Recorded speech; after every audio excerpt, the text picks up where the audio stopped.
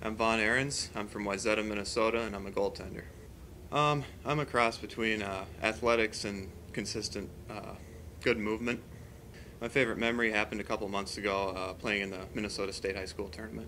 That was amazing. We had almost 19,000 people there in the semifinals, and it's a great experience. USHL is a cool league. I know some people in it, and make me better. It'll be a blast to play in.